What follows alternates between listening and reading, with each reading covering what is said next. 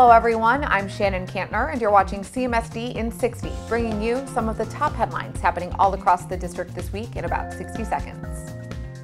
We start the week with the Senate League Softball Championship. It begins at 4 p.m. on Monday at Cleveland State University. Tuesday is the grand opening of the Jane Addams Business Career Center food truck called the Executive Grille on the Go, featuring a delicious menu cooked and served by the talented culinary students. That's happening from 11:30 to 1:30 at CMSD's downtown offices at 1111 Superior Avenue. Wednesday is the Cleveland School of the Arts Senior Dance Recital. The performance starts at 7 p.m. in the CSA Black Box Theater.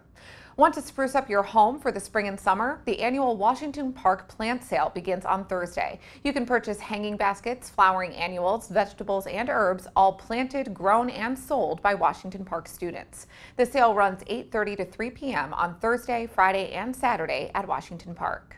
Don't forget to buy some flowers for your graduates there because graduation season is here. It begins on Thursday with a ceremony for School of One at 6 p.m. at James F. Rhodes campus, and also on the 17th, the New Tech East graduation at 7 p.m. It's happening at Word Church downtown. For a full list of graduation ceremonies, times, and locations, you can visit clevelandmetroschools.org/graduation.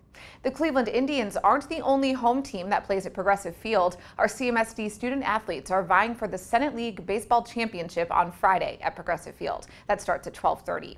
Saturday, May 19th is the annual Rock Your World with STEAM Family Festival. The day-long event is a culminating celebration of CMSD student excellence in science, technology, engineering, arts, and math, with live music performances and hands-on experiences for children of all ages. It's happening at the Rock and Roll Hall of Fame and Museum from 10 to 3. Saturday is also the 2018 Dazzle Awards at Playhouse Square, honoring Northeast Ohio's best of the best in high school musical theater.